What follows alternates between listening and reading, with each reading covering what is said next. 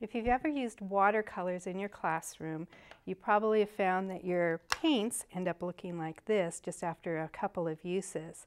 So I'm going to show you an easy way to do the watercolor effect without all this mess.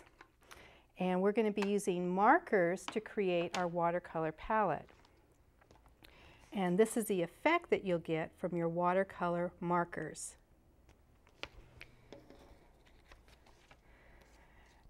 In your packet, your brochure, you'll find the pattern for this palette here, and you just want to find a marker that has a lot of ink in it, because what you're going to do is you're going to take and color in that circle, and you're going to put lots and lots of ink on it.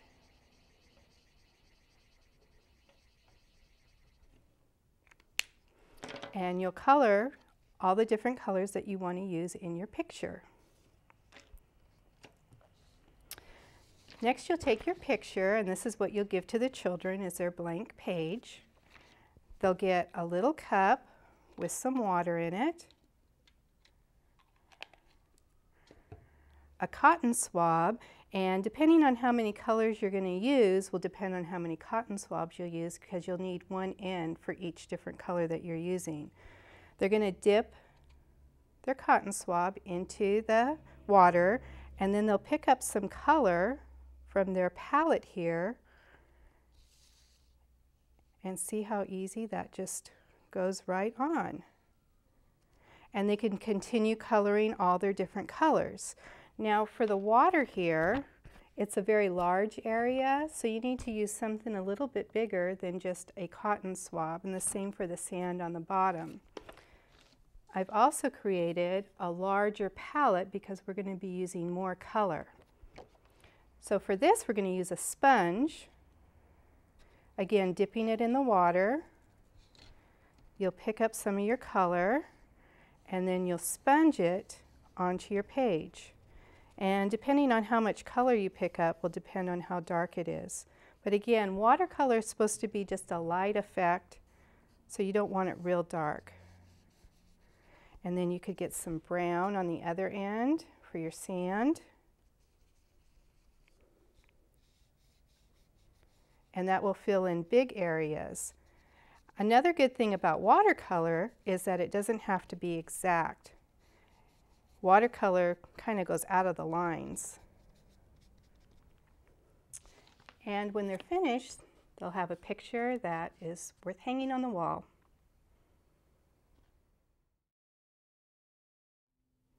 Watercolors can also be used over crayon. The actual wax in the crayon will resist the watercolor. If you can see here, the word Jesus shows, and it was because I colored in with white crayon and then watercolored over it. The easiest way to write anything is to go ahead and print it out first, and then if you lay your white paper over the top of it, you can see an outline of where the letters are, and this will help your letters all to look nice and neat. Take a white crayon, and you'll just follow over where the letters are on the back here. When you're completed, you'll have your letters here. Now you can't see this, and what's real fun for the little ones is that they don't notice it either. So when they're coloring over, then they'll see the letters start to appear. Or if you want to put a picture on there that's very simple, then they'll see that picture or that object also appear. So we'll give the children a little bit of water. We'll give them their palette with their marker already colored in, a cotton swab, and they will dip into the water. They'll pick up some color, and as they begin to color over it, if you notice here, the letters are appearing. It takes a different color, and it resists where the actual crayon is.